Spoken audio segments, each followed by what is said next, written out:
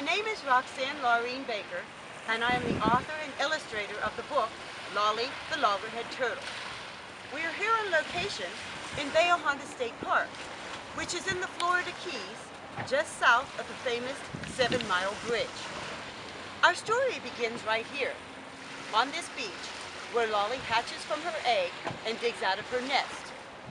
The first few years of her life are spent hiding and being nourished by floating islands of this seagrass.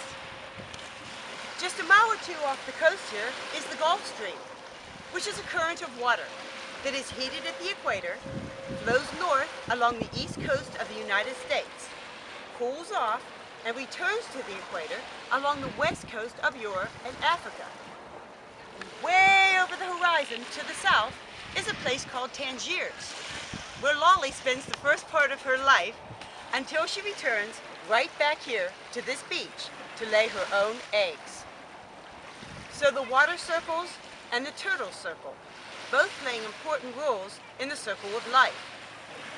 For the next 2 weeks, we will be studying protected and endangered species. Let's begin with the story of Lolly the Loggerhead Turtle. Lolly the Loggerhead Turtle by Laureen Baker. Lolly the Loggerhead Turtle hatched from her nest at midnight on a quiet Atlantic beach by a beautiful full moon's light. She had to use her cutting teeth to get herself out of her shell. Then she dug to the surface of her nest, which was shaped like a shallow well. Lolly and her 68 brothers and sisters all helped each other dig. Then they followed the light to the water, where they did a celebration jig.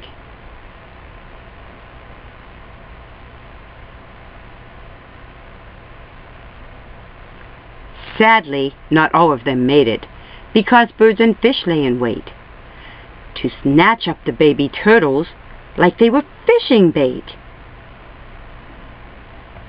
But Lolly and many of her siblings swam furiously towards the moonbeam, till they reached the deeper water. Then they paddled into the Gulf Stream.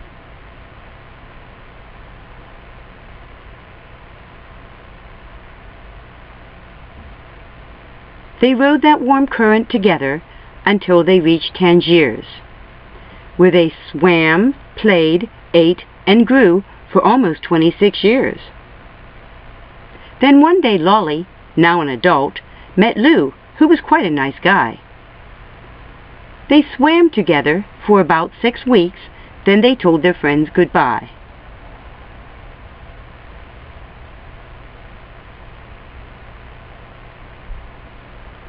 Lolly and Lou began the long trip back to the Florida beach where she'd hatched.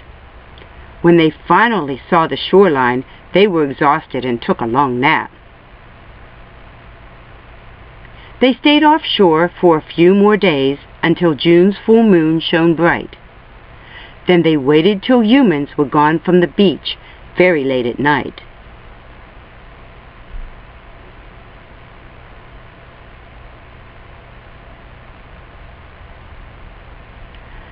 Lou stayed on the reef and ate snacks within reach, while Lolly rode on the waves towards the beach. She swam through the surf and crawled out on the land above the high tide line till she felt dry sand. Now she dug a big hole as deep as she could and laid 60 eggs like most loggerheads would.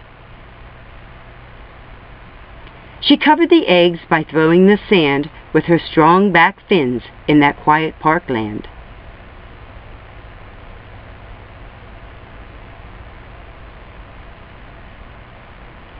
When the hole was filled in, she looked all around to be sure that her nest looked like just a small mound.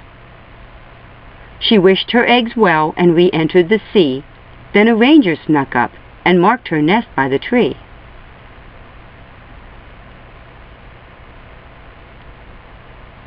So if you are taking a walk on the beach and see a small mound of sand at your feet, with something that looks like an ATV track coming from the sea, then going right back, Don't kick it or touch it, just do what is best. Walk carefully round it. It might be a nest.